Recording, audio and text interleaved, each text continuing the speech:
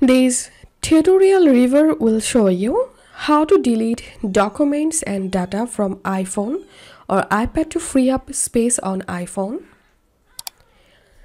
Go to your phone settings, tap on your Apple ID, tap on iCloud, tap on Manage Storage, and I'm going to tapping on Voice Memos, tapping on Delete Data, Delete, tap on Back, tap on Clips,